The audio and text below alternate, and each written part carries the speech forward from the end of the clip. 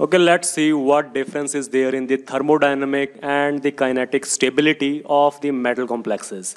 For that, just imagine this reaction here at equilibrium in which the copper ions represented by these yellow spheres, they are reacting with these four cyanide negative ions, which I am representing them by these blue spheres, right?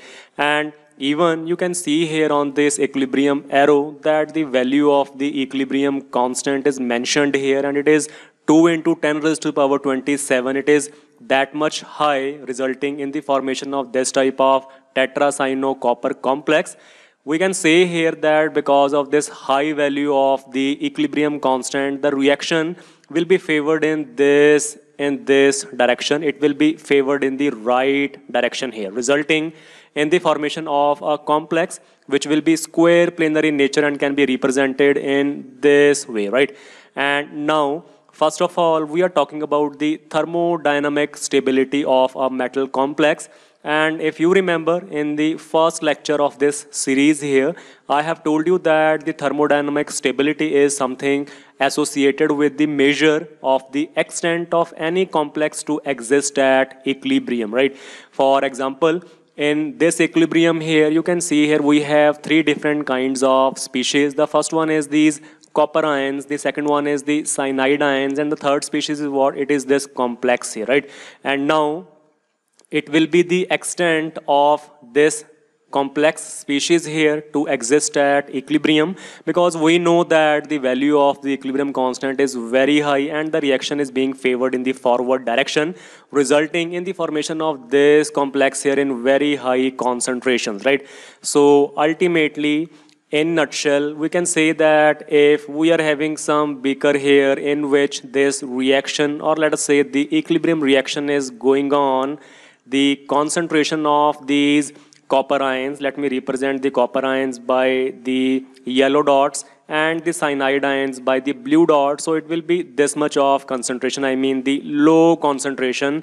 On the other hand, this complex here will be present in very large concentration. Let me represent them by the large purple dots here, right? So it is just the ability of this complex ion to exist at equilibrium in this high concentration is referred to as the thermodynamic stability of this complex, right? So we will say that the complex here is highly thermodynamic stable because it is present in high concentration, although we are having some sort of equilibrium reaction in which both possibilities are there, means the reaction can move to this side or even to this side.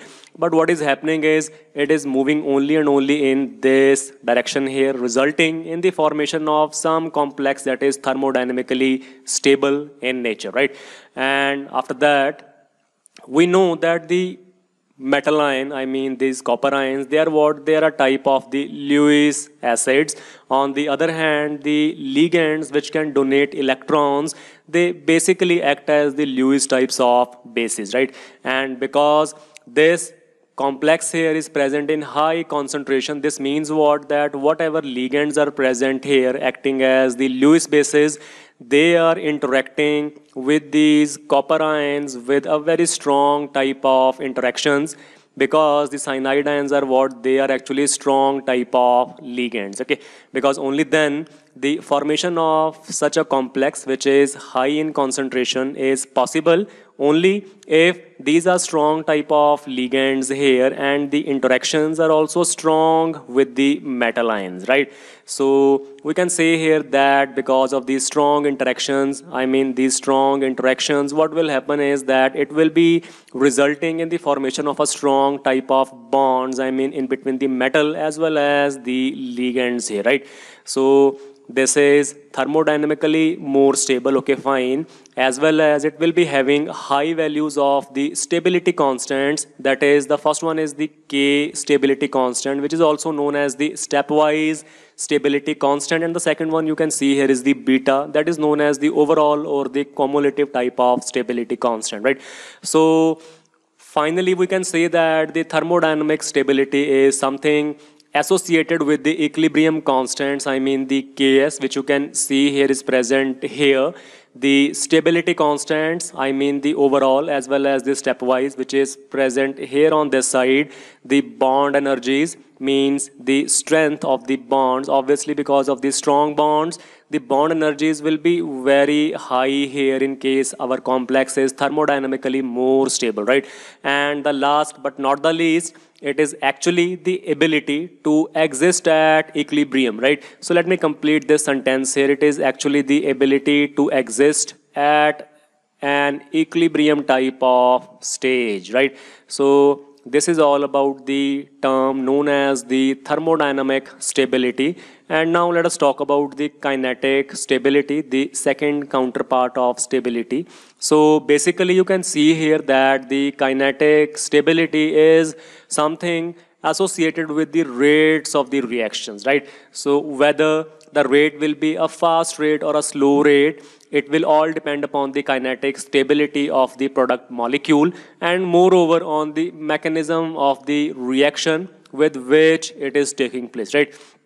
Now, before starting the details of this kinetic stability, it is important to talk something about a term known as the lability, right? So you can read from here that lability is what it is actually an ability of the complex, of course, to permit the substitution reaction of its ligands, right? So once again, let me repeat for you. The lability is what it is the extent or the ability of any complex. You can see here this is a metal complex, which is our reactant molecule, to permit the substitution of its ligands. In this complex here, what is happening that here is the metal ion and this is the metal ion here actually, and these are the ligand, the first one, second one, third, and here is the fourth one, right? And there is also present a new ligand here which I have represented by a red sphere.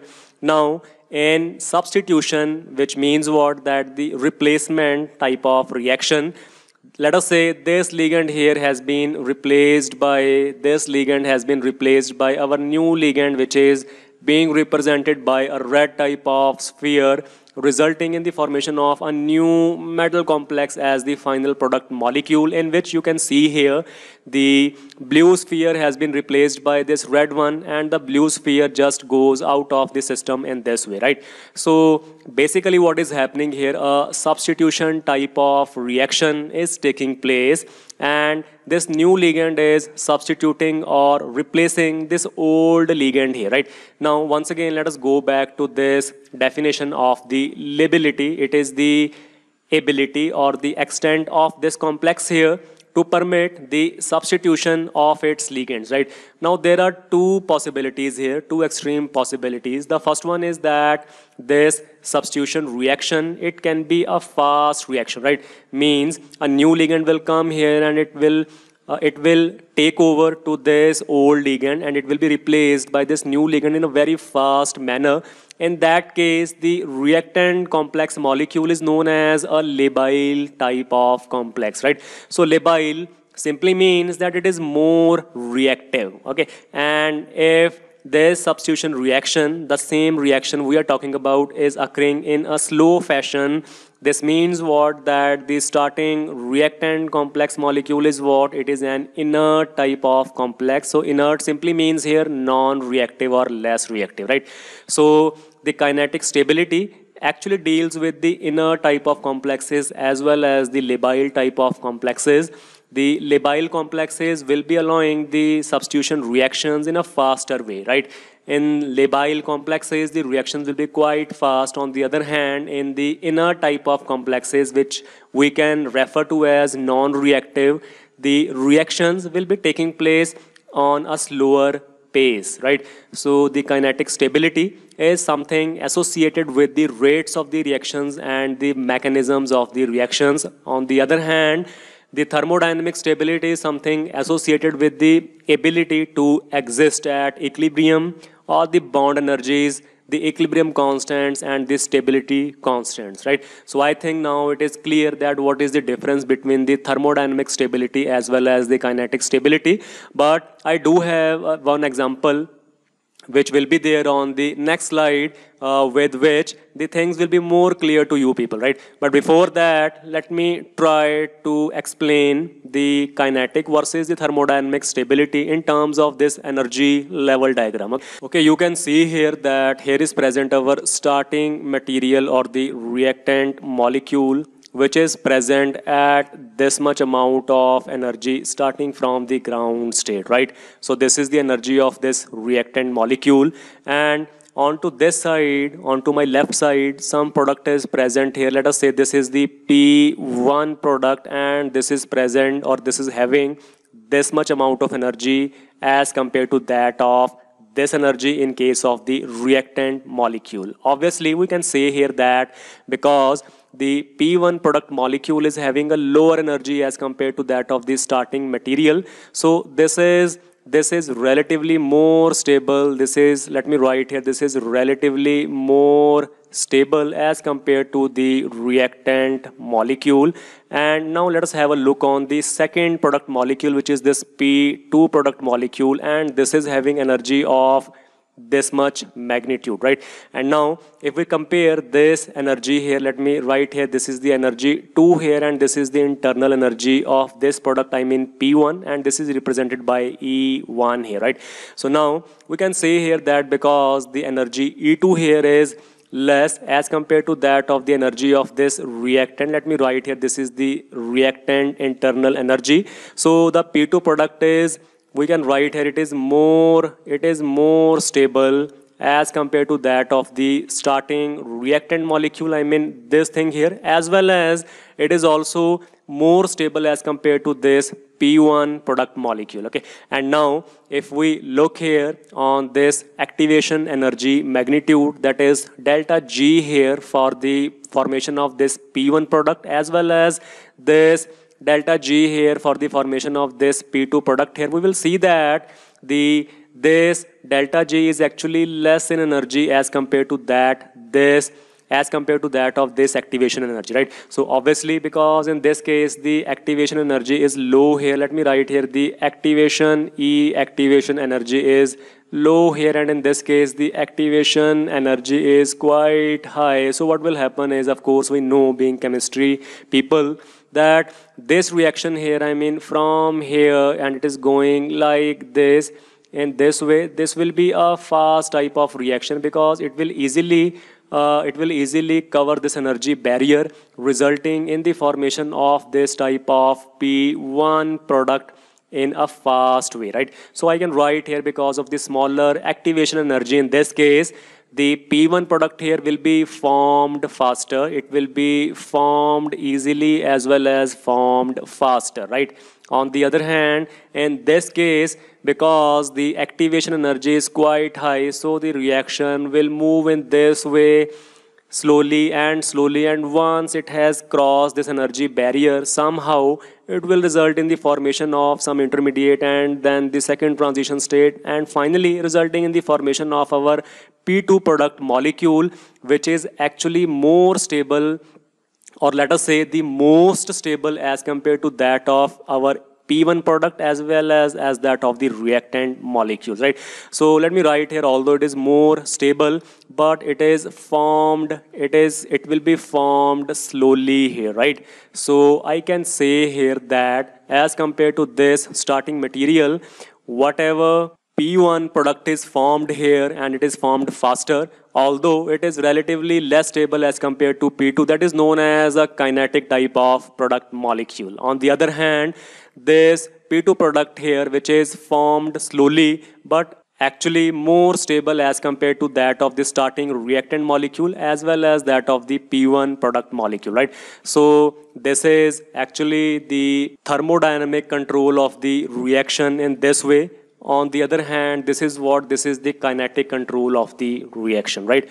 So it is not like that if some product is thermodynamically more stable, it will always be kinetically more stable, right? So please do not get confused by the thermodynamic stability as well as the kinetic stability with the actual stability of a molecule. These are different things, right? So any product which is formed faster, we can call it as a kinetically controlled product molecule. On the other hand, which is formed slower but is actually more stable, that will be known as a thermodynamically stable product. Okay, but lastly, the main thing is what, that the thermodynamic stability is associated with the stability constants, equilibrium constant, and the ability of a molecule to exist at equilibrium, and moreover with the bond energies, right? And the kinetic control, as we have just discussed, is something associated with the rates of the reactions as well as the mechanisms of the reactions, right?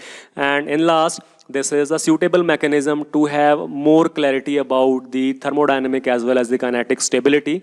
So you can see here that the nickel ions are reacting with the cyanide ions, resulting in the formation of this type of transition metal complex, in which the value of beta is given here, which is 10 raised to the power 22, and it is a very, very high value, right? So we can say that this overall stability constant, I mean the beta here, is what it is, very high, and thus the thermodynamic stability of this product here, it will also be very high, right? And now if I take this product here, that is highly thermodynamically stable product in this way, and let us say I am adding in this some heavier isotope of the cyanide labeled with C14 carbon atom, which you can see here, this reaction here, I mean the substitution of one cyanide ligand with this heavier isotope, resulting in the formation of this type of complex here, and one cyanide ion is going out. This is very, very fast in nature, right?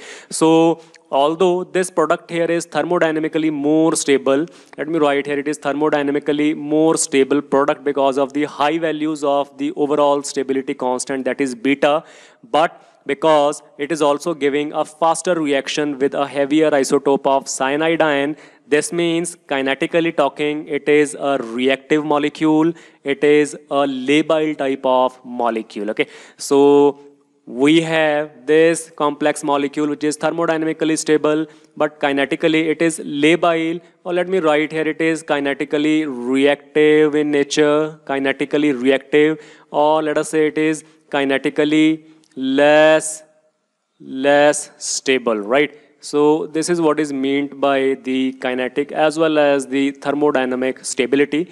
Hope you have enjoyed this lecture. Thank you so much.